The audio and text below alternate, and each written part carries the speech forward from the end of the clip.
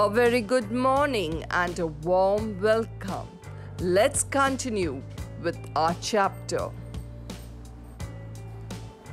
Chapter 8, Public Facilities and My School. Role of the community in the development of a school. Many people and institutions help to set up a school. Many parents, past students, writers, artists, sportspersons, scientists, and industrialists lend a hand in the growth of a school. A school is given assistance in the construction of classrooms, libraries, laboratories.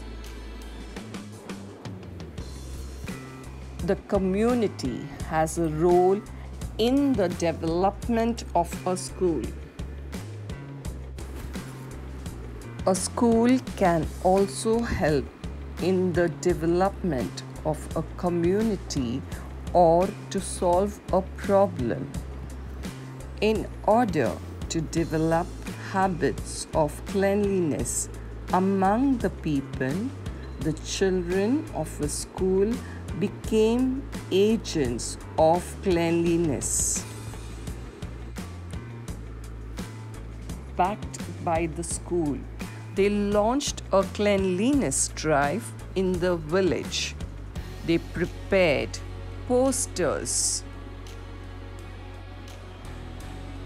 asking people not to spit in the streets and to dispose of garbage properly.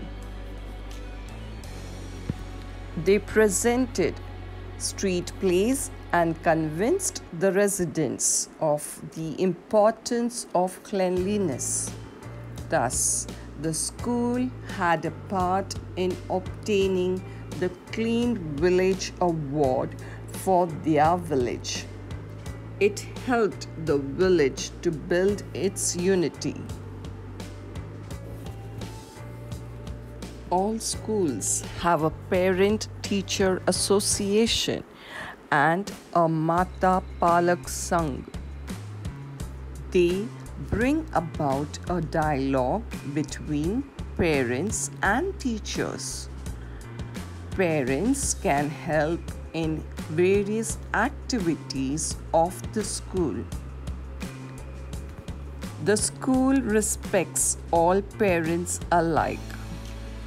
We must also inform our parents about the happenings in the school.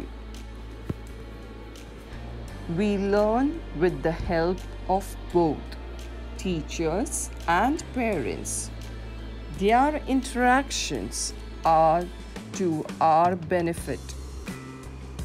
Let's view a video based on this topic from the Diksha app.